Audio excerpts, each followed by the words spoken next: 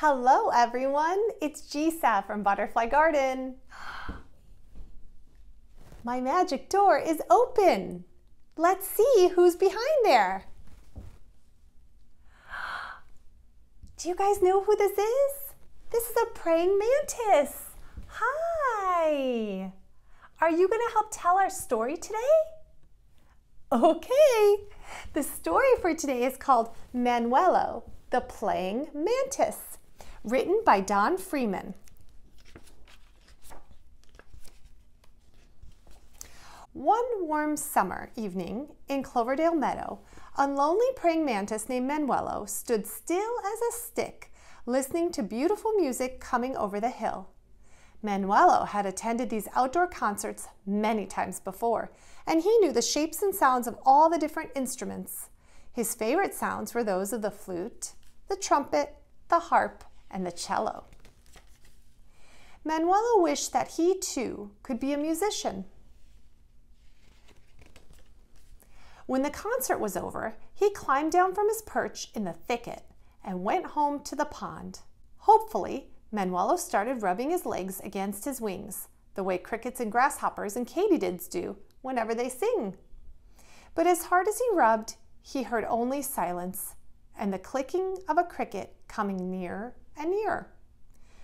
Clickety-click, it chirped. A mantis can't make music the way I can. And then, just as quickly as it had appeared, it disappeared behind the tall grass. There must be something I can do, Manuelo sighed to himself. Then, all at once, he thought of an idea.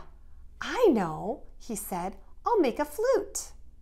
At the water's edge, Manuelo found exactly what he needed, a hollow cattail. In the middle of the pond, a frog sat practicing his singing. He stopped his croaking and watched as Manuelo clipped off one of the tall reeds and nipped several tiny holes along its stem. But when Manuelo held up his flute and began to blow, not a sound came through, not even a toot. Grumph, croaked the frog. We frogs know how to croak. Now that is music. A mantis can't make music the way frogs can. And with that, he jumped into the water. However, Manuelo hadn't even noticed the frog. His mind was on more important matters, and he set out to find another kind of instrument to play. Close by, he spied a trumpet vine clinging to a wall. Just the thing, he cried. I'll play a horn. After snipping off a trumpet flower, he held it up the way any fine trumpet player does and began to blow.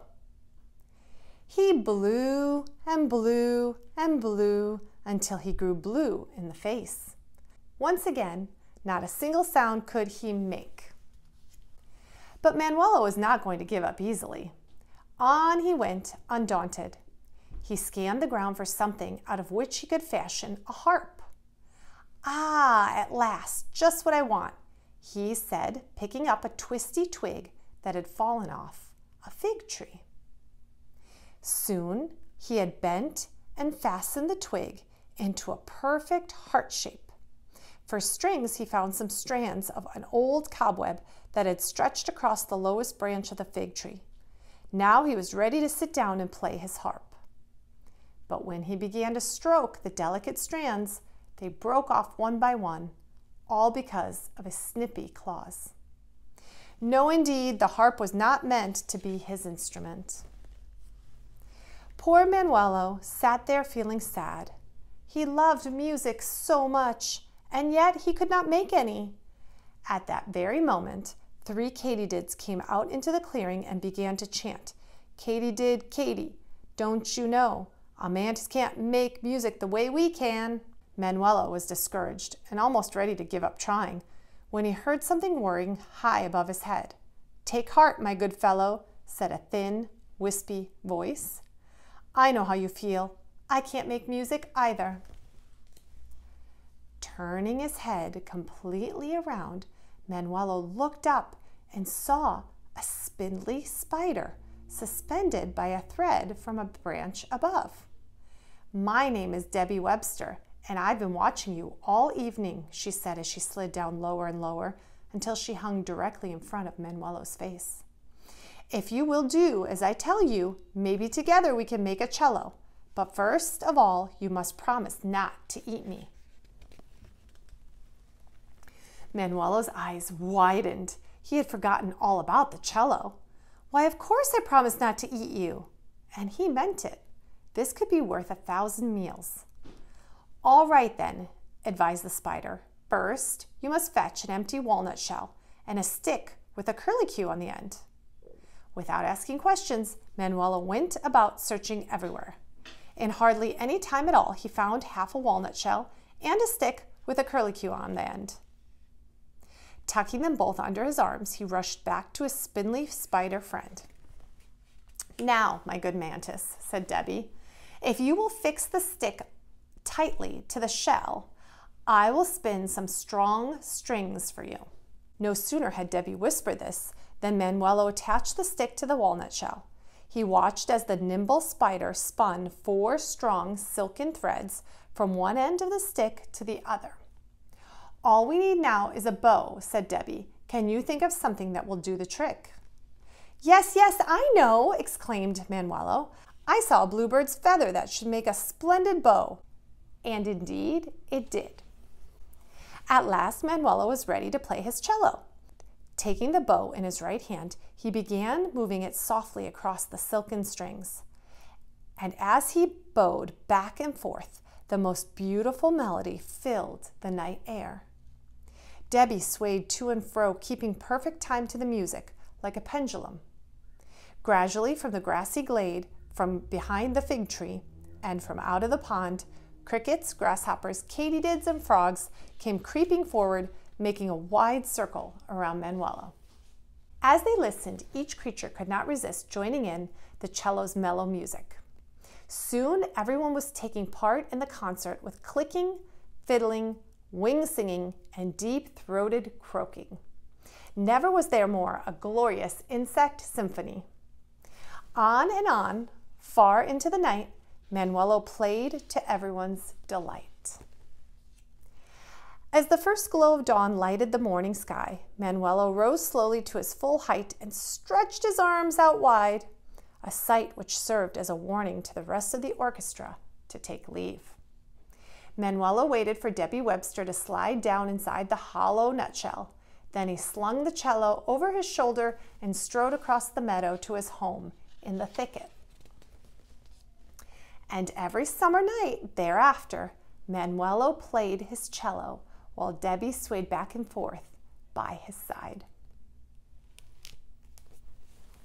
That's the end of our story.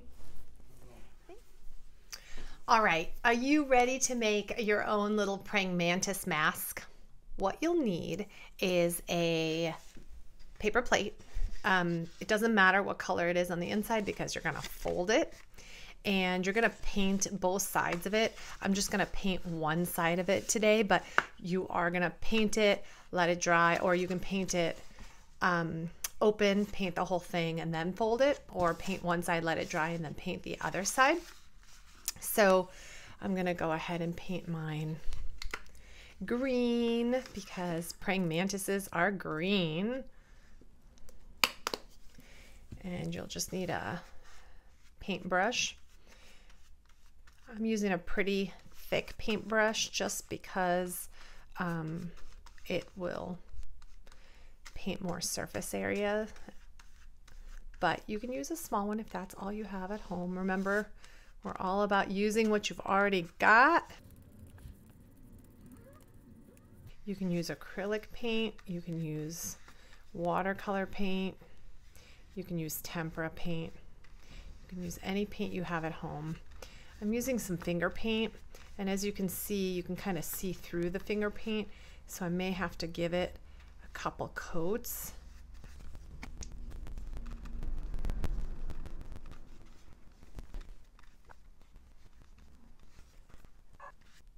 Okay, I'm going to let mine dry.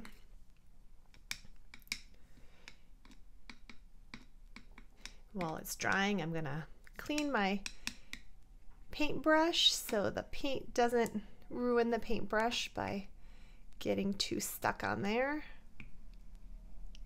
The other things you'll need for this project are either a chopstick or a ruler, or even a tongue depressor or popsicle stick, because what we're going to do after it dries is we're going to glue or tape it down, because you'll want to use this as a mask, so you'll want to be able to hold it up to your face. You'll also need a chenille or pipe cleaner, because we're going to need a little antennae for our praying mantis. So, and either glue or tape, so that we can tape the popsicle stick or chopstick, and also adhere the antennae. Okay, while you're waiting, you can get the eyes ready. Now you can either paint the eyes on with some dark paint, like some black paint, or you can use stickers. I happen to have these little white stickers that I'm going to color in black and use those as my eyes. And I'm just using a Sharpie, but you can use a black marker as well. And I'll go ahead and stick those on. And then I'm going to go ahead and tape my chopstick on.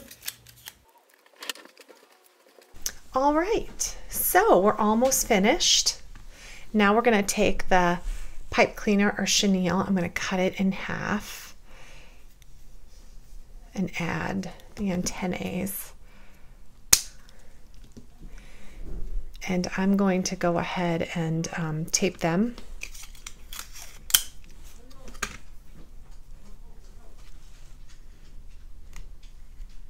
to the back.